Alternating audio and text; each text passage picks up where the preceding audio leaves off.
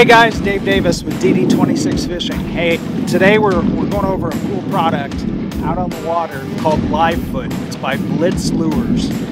This allows you to control your forward-facing sonar separate from your trolling motor shaft. So, great thing about it, if you're on spot lock and the trolling motor's swinging around left and right, this product allows you to keep your forward-facing sonar on the fish or the rock pile or whatever structure it is that the fish are schooled up on. So no matter what angle, what condition the weather is, what angle your boat's pointed in, you're able to keep that control and be able to see the fish.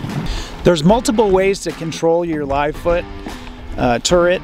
One is a foot pedal control. It's really neat. It's wireless, so there's no need to run any cables or anything like that. It's very small, compact, doesn't get in the way up on your front deck, but it's mounted solid and allows you to keep your sonar pointing in the direction you want. It can also be controlled with a key fob. I like to leave mine on my boat keys, that way in a tournament, when we pull up that trolling motor and want to run, if that active target is pointed in a direction I don't want, I can quickly change it and we can get on with our tournament run.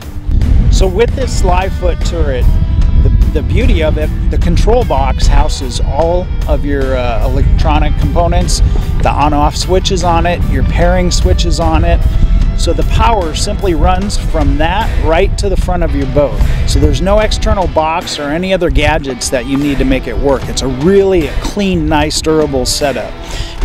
This can be used with the Lowrance Ghost, MinnKota Ultrex, and the Garmin Force trolling motors, and also has the adapters for your active target transducer, your live scope transducer, and your mega live transducer. So 6 different combinations to make sure you're set out on the water with your LiveFoot.